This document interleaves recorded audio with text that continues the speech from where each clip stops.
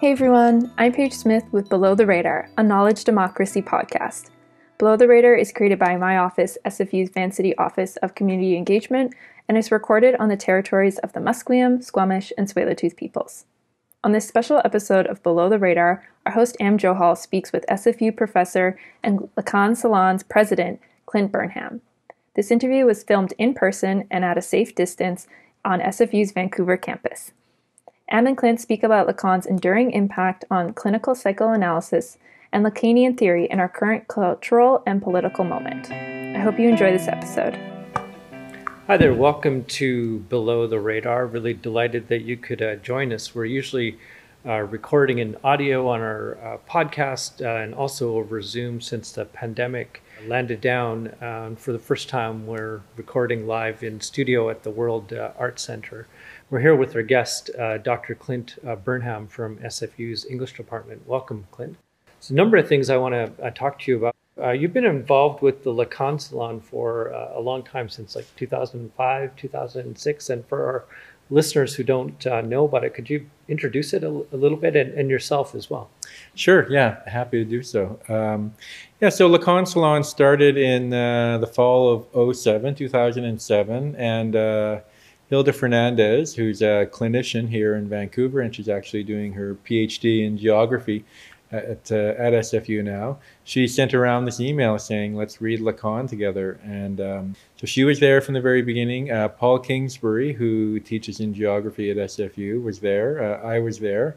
A few others, Jesse Proudfoot. And basically it's been a reading group that meets every 2 weeks on a Tuesday evening. And we've been working our way through the massive oeuvre that is the psychoanalysis of Jacques Lacan. He's a French psychoanalyst, active from the 50s until 1980. Essentially one of his key kind of bodies of work are these seminars that he gave on a weekly basis from 52 or 53 until 1980. We read a chapter or two at a time, very slowly, very closely. Different people facilitate. It's really been a great sort of collective experience. There's been hundreds of people who've come to the salon over the years. And then since March of 2020, when the pandemic hit, we realized we can't really crowd a bunch of people into a room together. That's not really working anymore. And we decided to try doing it online using Zoom, as everyone is. And it's really created kind of like this online or virtual or world community of people reading Lacan. And his ideas and his thoughts, which we can get into as well, have been read around the world. He's translated into dozens of languages. He's read in Japan. He's read certainly in Latin America as a huge sort of psychoanalytic community across Europe, in Africa, and across Canada as well. Mm-hmm. Now, the Lacan Salon's also done what they call the Laconference, which is, a conference is done on different themes every couple of years. Wondering if you can talk a little bit about some of the past conferences. And remember there was one recently on love just a few years ago. It's Laconference. But so when we began this conference series, I think it was 2011 was the first one. We've had it around town, and sometimes they're on a certain kind of a text or an anniversary. I think it was in 2016 when the conference was on love, and the most recent one in 2018 was on the environment, Lacan and the environment, and that's being turned into a book, being published by Palgrave next year. That Paul Kingsbury and I are co-editing, and so again we do them on a very kind of small scale. Like I think usually our budget for these conferences have been $2,000 or $3,000, and we try to fly like one person in, maybe have a local person as a keynote as well. And Dufour-Montel was here a few years ago. And Dufour-Montel, the late, an amazing sort of French critic, a deconstructive critic, a psychoanalytic critic, and clinician. She was quite amazing.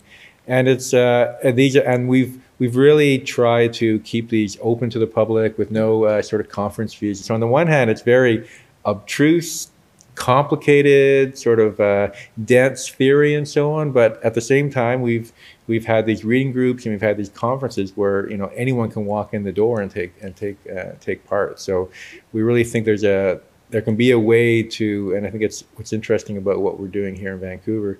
There can be a way to talk about ideas with different audiences. It doesn't depend on having a PhD. It doesn't depend on having a lot of money.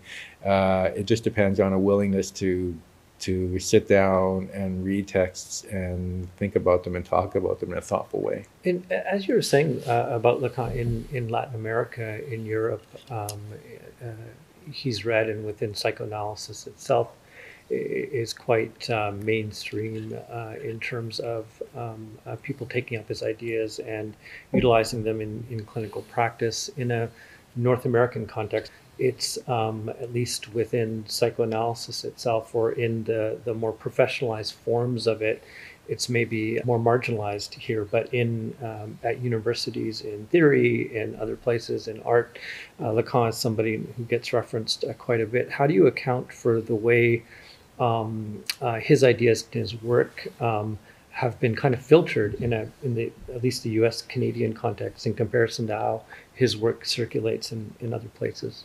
Yeah, I mean, that's a good question. It's something we think about a lot. So on the one hand, he has this kind of global clinical practice, but that it's global in the sense that it's Europe and not North America. I mean, it's in South America, it's in Asia, it's in India, it's in Africa, but it's not in Canada and the US, where the therapeutic practice tends to be much more, let's solve a problem, whereas talk therapy and Freudian therapy and Lacanian therapy isn't necessarily about just making you feel better in the short term, but spending time to try and understand what the more structural or deeper kind of causes are.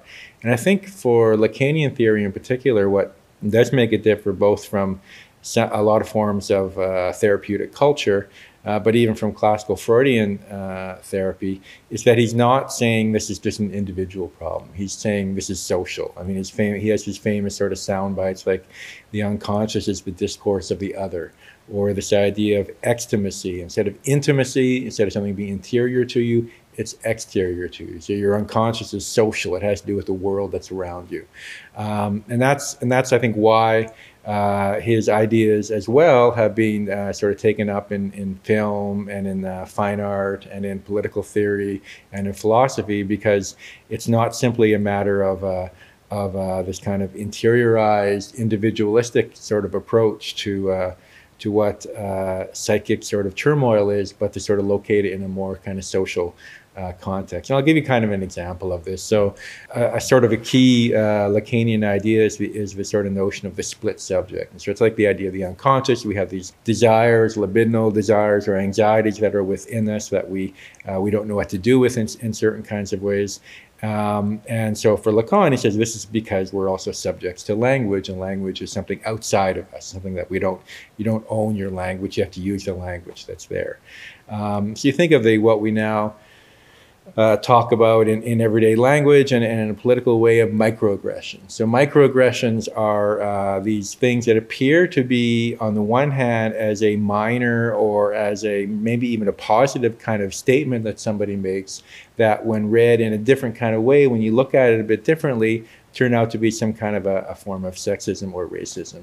So if I say to you, oh, I love your skin, you have such beautiful hair, right? Like from a white person to a person of color, there's, on the one hand, at the surface, I love your skin. You have a beautiful skin color. I love your hair. Can I touch your hair, right? This is, I love your beard. This appears to be, a sort of a positive sort of statement, but, any 4-year-old child would tell right away that there's something else going on there. And when Lacan theorized this, he says, well, unconsciously, there's a kind of malevolence or an aggressivity that's at work there at the same time. So that's an example, on the one hand, of that Lacan's theorizing of who we are as subjects and so on is social. That it's not just saying it's an individual, the racism isn't just an individual problem, but it's social, but also that it has to do with this, that it can find an example in these kind of everyday political sort of exchanges. Now, how were you first introduced to Lacan, and how do you use his work now in terms of writing that you're doing? Well, how I was introduced to this, I mean, this goes back to when I was an undergraduate in the 1980s in Victoria. And, theory was this, cultural theory was this brand new thing in the Canadian Academy at that time. And my professor at the time, Evelyn Cobley, she was the first person hired there. This is 85 or 86 to teach theory. I came from a background where I was the first person in my family to go to university. I didn't grow up reading Shakespeare or Jane Austen or Charles Dickens and so on. I grew up reading like the Hardy Boys and the, Reader's Digest or something, right? Like I didn't have any what's called cultural capital. But when this thing called theory arrived, well, nobody knew what it was. So this was something where if I figured out how this worked, that would give me an edge. I mean, I think that was unconsciously what was sort of happening there. I'm going to start getting good at this, understanding this, and learning this. And even though I don't have all of the English canon already in my background, this is something that I can sort of pick up on. And Lacan was one of the figures that people were reading. I had this one professor, another professor, Stephen Scobie, who was teaching about poetry, but also about film. And so we were reading him in terms of film theory. So this was a new thing at that time. And then when I was working on my PhD in the early 1990s, the big Lacanian theorist was Slavoj Žižek, the Slovenian philosopher. He was very new then. His first book, Sublime Objective Ideology, came out in 1989 in English. And he sort of made Lacan more exciting because on the one hand, he was talking about pop culture. He was finding all these examples from Hitchcock films or Jurassic Park or what have you. But also that he was talking about Lacan in a political way. So he came from Slovenia, he came from the Balkans, so the 1990s, the Balkan Wars are going on, of course. And what was really interesting about what was one of the ways in which Žižek talked about this kind of rise of racism and violence in the Balkans in the 1990s was what he called the theft of enjoyment. So if I see somebody playing basketball or tennis, somehow I think that their enjoyment steals my enjoyment. It's a threat to my enjoyment, like it's a zero-sum game. And it can, that takes place in more innocuous forms too. I mean, a teenager sleeping in on the weekend, we get annoyed with this. But in a more malevolent way, of course, this is Žižek argued, and coming out of the former Yugoslavia, that racism itself was based on this idea that the racial other, that their enjoyment is a threat to my enjoyment. And so he theorized racism as being not only an economic thing or not only rooted in some kind of a biological fantasy of what race itself is, but that it had to do with ideas of enjoyment. So he brought this different kind of vocabulary into political thought itself. And how do you use the work now in terms of what you're reading? I know that you were working on some things related to Žižek and photography and other ways, but it's continued on with the writing that you're doing now. Yeah, a lot of it has to do with thinking about digital culture and the internet and so on. I had a book that came out in 2018 called Does the Internet Have an Unconscious? On Žižek and digital culture. I'm working on a new project called Lacan's Laptop. And so what I like to do is to look at these things in a very ordinary kind of way. So if you just think of say the phrase LOL that somebody types in an email or sends as a text and so on. LOL, laugh out loud. What does LOL mean? Why do we say that? Why do we write LOL? Are we laughing when we do it? So there's two kinds of ways of thinking about this. One is that what Žižek talks about in terms of enjoyment, or what in French Lacan would call jouissance. And that doesn't mean just enjoyment in the sense of having a good time, but almost like a kind of almost unbearable sort of enjoyment. And jouissance in French also refers to like a sexual orgasm. So this kind of intense kind of enjoyment, is LOL about that? Is it about this? Is it that you want to signal you're really having a good time, like laugh out loud? But it's like, what kind of weird excessive thing there? Laugh out loud is kind of like I would have voted 3 times for Obama, because what other kind of laughter is there?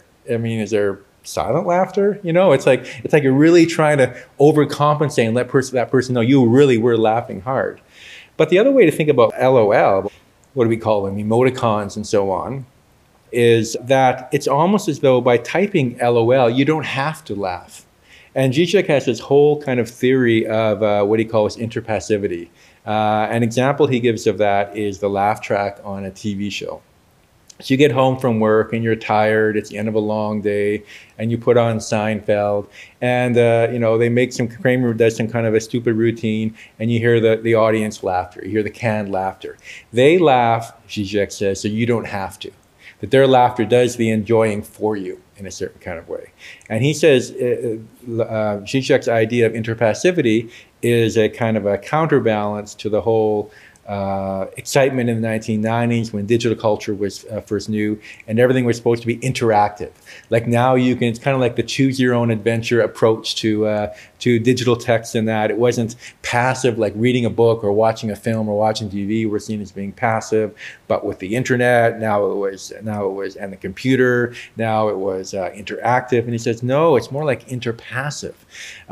So in the same way that a television show soundtrack laughs so you don't have to laugh, the typing out LOL, again, it's interesting that it's laughter that's involved in both of these examples. You type LOL so you don't have to bother laughing. I mean, and how often, if you type LOL, do you actually laugh?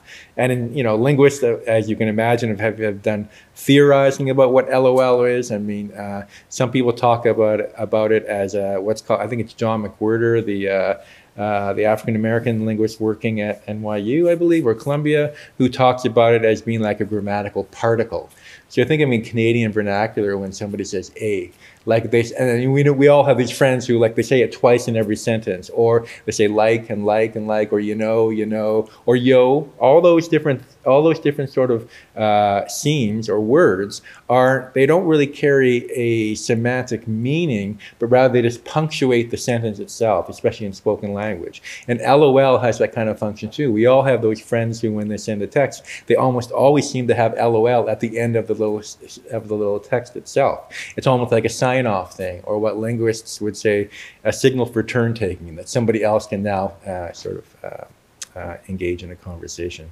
So that's one thing I've been thinking about in terms of the digital, and thinking about the digital in terms of psychoanalysis and the unconscious.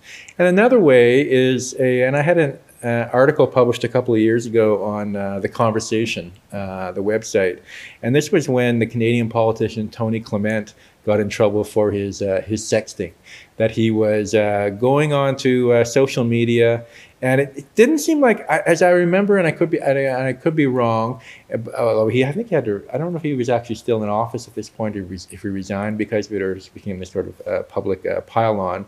I don't think it was that he was actually sending lewd pictures and so on, but that he was, as one woman put it, aggressively liking people on Instagram. So he would go onto their Instagram feed and just like 5 or 10 or 20 of them at a time, and sometimes late at night and so on. But he was also sending messages, messages of a sort of licentious or flirtatious sort of nature.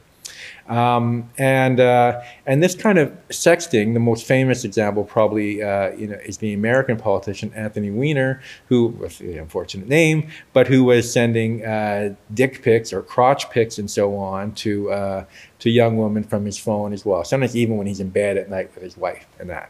So it's, on the one hand, we have to think about why is it that we are doing this, and by we, I mean almost all of us have no doubt sent vaguely inappropriate sort of texts and so on. It seems to be the nature of, you know, the device. I mean, you think of your phone, it's in your pants pocket next to your genitalia, or it's in your purse next to your money, or perhaps your birth control pills, or even think of like I said, one idea I have, or a title I have for a new project is Lacan's laptop. This idea of this device that we call a laptop. It's over our lap. It's like it's somehow connected to that part of our body.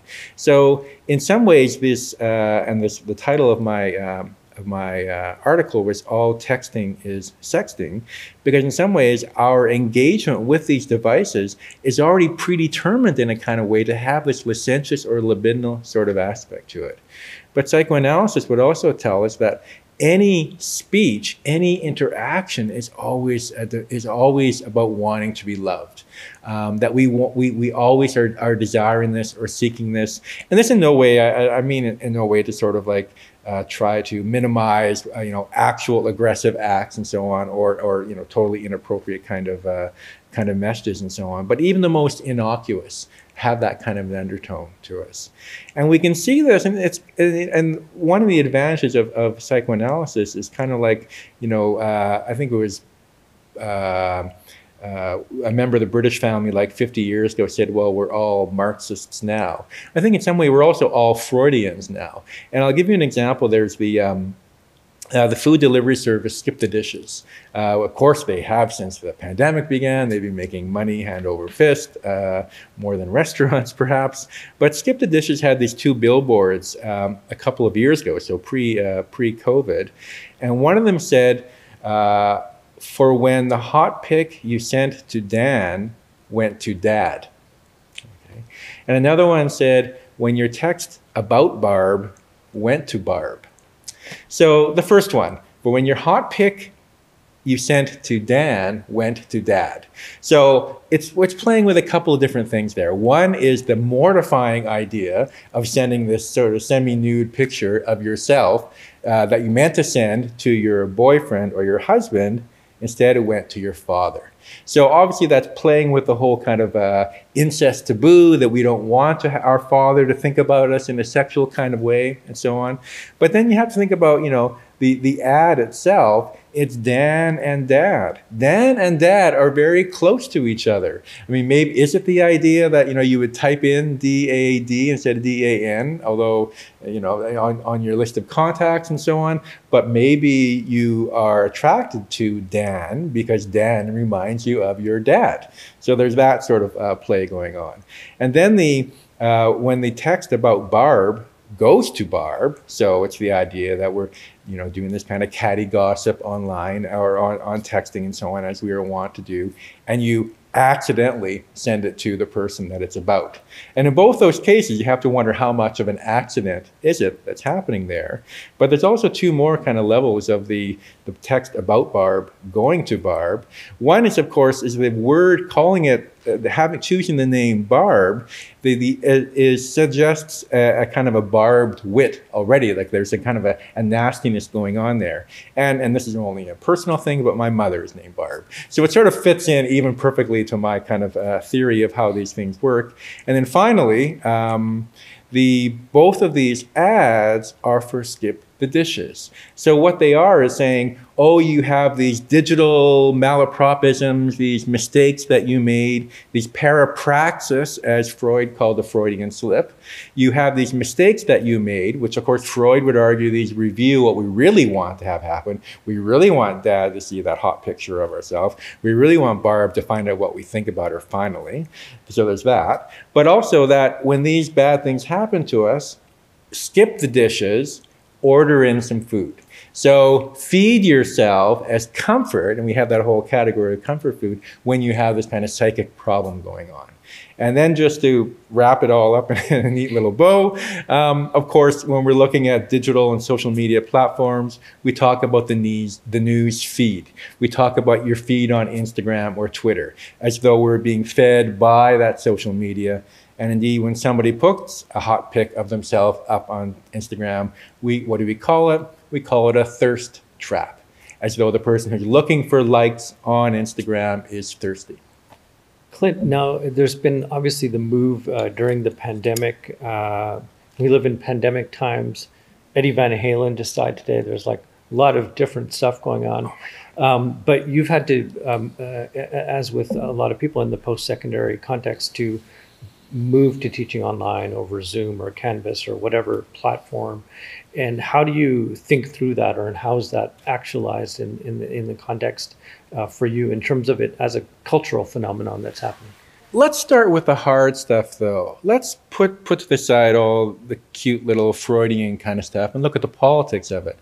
And here there are two aspects of it I think that are really worrying. And they both have to do with how big tech is trying to control thought. So an egregious example is a couple of weeks ago, there was going to be a talk by Leila Khalid. is that right? Palestinian activist in her 70s at the SFSU at San Francisco State University. And this talk was going to be online, like everything has to be these days. And it was shut down by Zoom and Facebook and YouTube. So big tech, which is involved, and I believe that YouTube is owned by Google. So it's 3 companies. So it's not even just Facebook, but it's 3 different companies. And so they're stopping the spread of information, the free democratic discussion of political ideas. And in part, this has been argued, this is because of a, if not Israel-funded sort of PsyOps app, a group called Israel Action Team, which is active on the platform Telegram. So it mobilizes people, and it has all these sort of like boilerplate emails or Twitter or Telegram or Instagram or Facebook sort of messages to put out there. And so they mobilize. It's like a troll farm, essentially, that they go after public institutions to stop these kind of determinations of Palestinian ideas. So that's really very troubling, and Facebook and other owned social media as well have been shutting down Antifa accounts, as though Antifa is, again, this mistaken idea that it's one ideology as opposed to sort of like a decentralized sort of group of leftist activists. So that's those ways in which big tech that we are more and more reliant on with the pandemic is very much one that is interested, that wants to police thought and wants to police thought in an anti-democratic function. But also the other side of it, yes, of course. So I've been teaching on Zoom, and like I mentioned, Lacan Salon is now we're now circulating on Zoom, and I mean there are many amazing and wonderful aspects of computers and the World Wide Web and the internet and the digital in general. I mean, that's a very important sort of thing to keep in mind. Many of us have jobs that we can only do now because of this kind of technology. Ideas are much more available. Books are much more available. Films and music and culture is available in a global way that was we couldn't have conceived of 30 years ago. And these are very, I mean, it's really important to keep that in mind when we're talking about the problems that are associated with this. But there's also, and the former VP academic of my university said, what the pandemic is showing us is what SFU is going to look like in 2030, i.e. that they want it to be more and more online, that they want more and more education to happen online. And that's troubling, because education should still take place, even in this incredible setup that the technicians and the infrastructure that it took for us to be here today is different than if we were doing it on Zoom or if it was just audio. But so those political things, I think, are really important to sort of keep in mind as threats to education, as threats to democratic discussion of ideas. Is there a worry around, in terms of recording lectures in asynchronous way, that the content that you teach in a particular year will be reused by the university, for example, or in the context of precarious labor like sessional instructors, where courses that they teach will then be recorded and utilized by the institution in contexts where they don't get paid in the future? Is there concerns raised by your colleagues? Yeah, and by the union as well, FUFA, the SFU Faculty Association, because we do have IP rights to courses that we teach. And I mean, I think it depends on a department by department or discipline by discipline sort of idea, because there's always this sort of these ideas coming from well-meaning colleagues in different disciplines. Well, why not just record your lectures for the semester? Then you don't have to re-record them. And as though, for myself and many of my colleagues in the humanities or the social sciences, every year you're teaching differently. I would bring in different new works of poetry or what have you. I try to be responsive to what is happening. My lectures this year, I could never use them again because they're all referring to COVID. So they'll be outdated let's hope, within a year, 18 months. But there are those kind of pressures and ideas that, towards centralization. And I think, certainly in terms of the educational precariat, the sessional and other forms of labor, there's also the fact that people are doing more work because teaching online is a big time suck. There's more prep.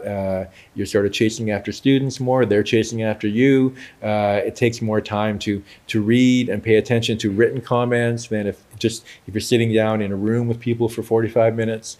And those things can be more exhausting as well. Yeah, so to get through the rainy season during the pandemic times, you've got yourself a Canadian Tire tent to block the rain. How's it working for you? You actually are going to bring that up. Yeah. He said he was going to bring that up. Does it feel the rain so you don't have to feel it? I actually should have had my, my Canadian Tire logo on the back of my shirt to get some product placement money here from them. Very fortunate to live in a house and to have a yard and to be able to sit outside and to have friends like yourself and others drop by. And so we made the $150 purchase of a Canadian Tire gopher. I draw the line though at the outdoor heaters. I think they should be banned everywhere. I think that they're, when I was growing up, if I left the door open, my mother would say to me, "We're not heating the neighborhood." Actually, now it turns out everyone is heating the neighborhood and, heating the planet in a way with those burners. Mm-hmm. But yes, we'll do what it takes to get through. Is there a question in the audience? Is Melissa there? Yeah, could you please go ahead? I know you've been waiting for a while. I'll rephrase it because just Melissa is such a diligent person that she's got her mask on, as technicians in the room do as well. So the question was asking was about interpassivity and how we want to be loved and how that works out in terms of the digital age and with the move online. I'll start with there's this cartoon I saw the other day which shows somebody in a Zoom meeting or something, and somebody else is saying to them, "I can't tell if you're looking in my eyes or you're looking at your email." And, which can be, I'm looking at my email from my other girlfriend, right? Like there's always this kind of like a adulterous aspect to when you're on Zoom, because you're always trying to multitask, which is what we're called on to do all the time. And I think that where you're looking and who you're looking at, I have been thinking about that in terms of Zoom, and also who you're speaking to and who is speaking. So I was talking about how big tech is silencing political debate, but there's also a way in which, and everyone who's any kind of a professor or an instructor, when they're on Zoom, we have this phenomenon that we call the Zoom silence. So, I've got my my 20-minute sort of lecture. Maybe I'm narrating a PowerPoint. Let's hope not. I try not to do that because those are really boring. But I'm talking away all these great ideas I spent the day sort of working on for this lecture that I'm delivering. And 15 or 20 minutes in, I sort of realized I haven't heard anything. And it's really like, disturbing not to hear anything. Before, if I was, and I've been in this very room and given lectures and so on, and if somebody started talking in the middle of my lecture, I would have been really upset, and I would have said, "I'll take questions later, let me just finish this thought," and so on. But now I almost want to hear something. It's only, as we say, it's just crickets. It's not even crickets. You can't even hear any crickets. And students also will talk about how when there is a discussion going on, they're not sure if they should unmute their mic to talk, because is what I'm going to say important enough? And so there's this way in which, in media theory, it's called the affordances of the interface, or the affordances of the technology. So the affordances of Zoom is that usually if you're listening to a lecture, everyone's mics are muted, but it sort of results in this real sort of deathly silence. Or the other thing, going back to looking at each other, of course, everyone knows now that when you're on when you're on Zoom, and all people only of my age in their 40s or 50s will remember this, but there used to be a TV show called Hollywood Squares, which would have this grid of people sitting all above it. And they're actually, it wasn't even just a grid, it was a set built with people on chairs above each other and their names and so on. And now we're in this kind of Hollywood Squares of Zoom, where there's this sort of grid in front of you. But of course, everyone's grid looks a bit different. Like if I point up right now on Zoom, it doesn't mean the person above me is going to see me pointing at them, because they may be below me on their grid. But there's also this whole thing of where you're looking. So if you have like a usual kind of laptop screen, there's a little camera at the top with a light on it to let you know that it's on. And if you look at the camera, you can't actually see anybody's eyes in the grid itself. Whereas if you look in somebody's eyes, then they can't see you looking into the camera. So it looks as though you're looking away, i.e. that you're on an email and so on. So this whole interplay of where people are looking and what they're looking at results in a very kind of discombobulating sort of lack of trust in the actual medium itself, which I think on the one hand, like the Zoom silence, these are reminders that, because we don't want to be nostalgic too nostalgic. I was already nostalgic for being here with Am, but you don't want to be too nostalgic for the idea that in a classroom, that's when the real teaching takes place. And there's many obstacles, both socioeconomic or just simple misrecognition or the spatial logic of the room and so on, that mitigate against real kind of learning taking place. And so we always have to be thinking about this. But in the same way now with this technology, there's a whole new set of things that are making learning and genuine conversation taking place. But I will say, and I was talking with a colleague about this today who's teaching in our graduate program, and in terms of Lacan Salon, and I'm talking at the Salon in a few hours. I will say that there is an amazing amount of real conversation and dialogue that can take place with this technology.